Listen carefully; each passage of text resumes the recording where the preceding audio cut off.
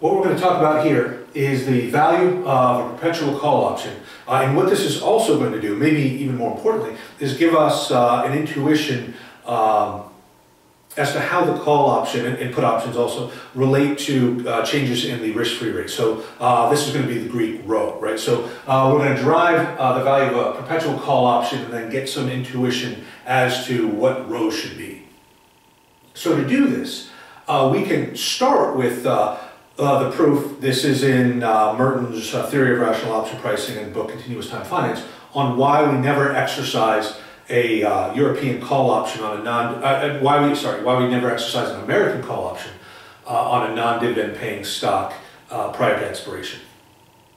Right. So that proof is first to show this we have to set up two portfolios, Portfolio A and Portfolio B. And Portfolio A is simply going to be, well, it's going to we're going to buy a call option with a K strike price, and then we're going to buy a zero coupon bond with a face or par value equal to K.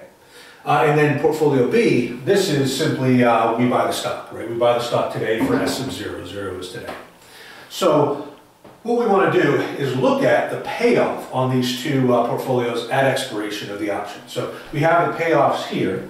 So if the stock price at expiration, big T's expiration, is less than the strike, then this portfolio is going to pay K. So the way we can look at this is the call expires worthless, and then we receive the face value of the zero coupon bond, so we receive K. If the stock price at expiration is greater than K, then we receive K, right? But then this pays us S of T minus K, right? So S of T minus K plus K, that gives us S of T, right? So this is the payoff on Portfolio A. Payoff on Portfolio B is obviously not dependent on what the strike price is, on whether the stock is greater than or less than the strike price, so it just pays S of T in both states. Now, the key here to notice is that the payoff on Portfolio A dominates the payoff on Portfolio B. And what we mean by dominates means it pays just as much in states of the world. So whatever state of the world is, it pays more or just as much. And there are some states where it actually pays more. So the idea here, in the upstate, if the stock price is greater than K, it pays S of T, it pays S of T, it pays the same.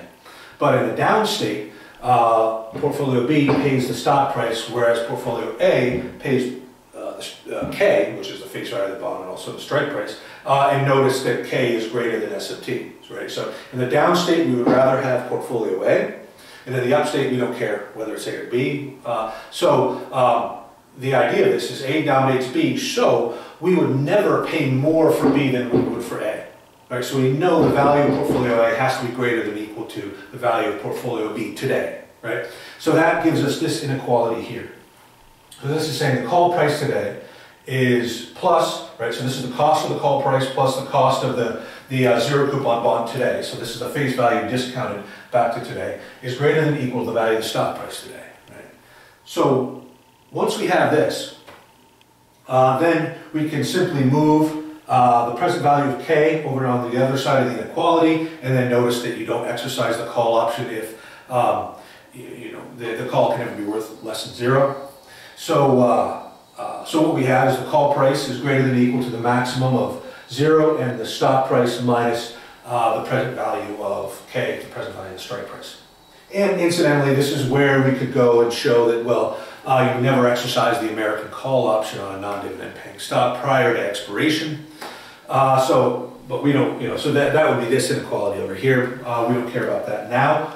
What we want to talk about is, well, if we have this, then what's the value of a perpetual call option?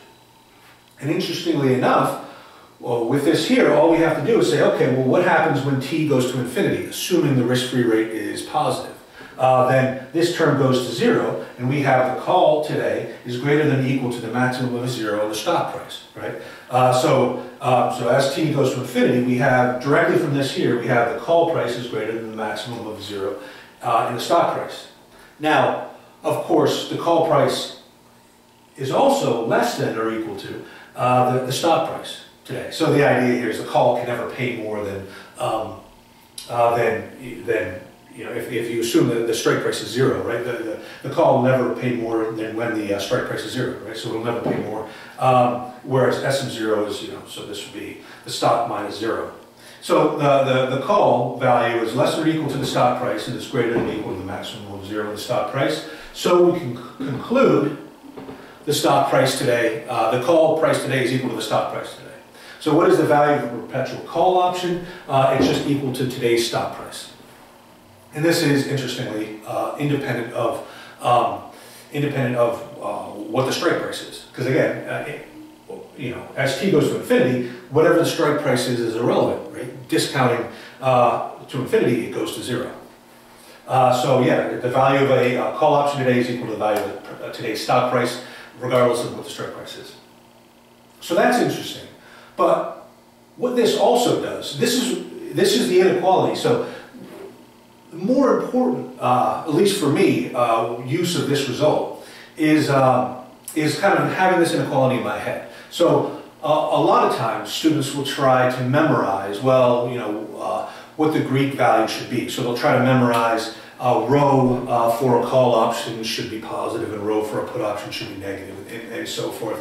And you know, I never try to memorize these things, right? You know, I do remember that, but the idea here is I always have some intuition. So if I happen to forget at a given moment, I can just run through my intuition and then know what the value should be. So this is my intuition on what value rho should be, right? So just as a brief reminder, right? This is how we write, you know, what rho is. Rho is defined to be the change in the call for a given change in the risk-free rate. And this is just if your calculus is a little rusty, just a partial derivative. You know, how much the call moves for a very little change in the risk-free rate, holding all the other variables constant. So what we have is this is positive, and then we have rho for a put, right? So you know, if we're talking about a put, we have the change in the put for a given change in the risk-free rate. This is negative.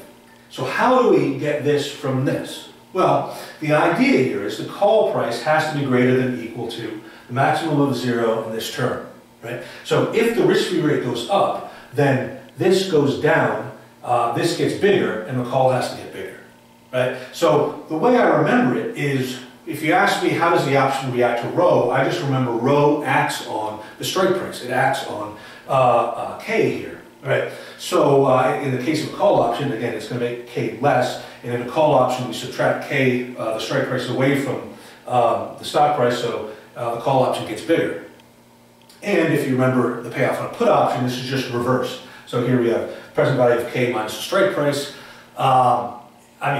present value of K minus the stock price, and as K gets smaller, that term gets smaller and the put gets smaller, right? So when we have S of 0 minus K, risk-free rate goes up, larger, that gets larger. If we switch it around for a put option, risk-free rate goes up, this term gets smaller, put gets smaller, right?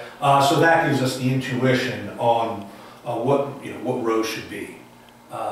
Good, and I hope you always are able to, if you forget, to remember that intuitive relationship. Have a great day.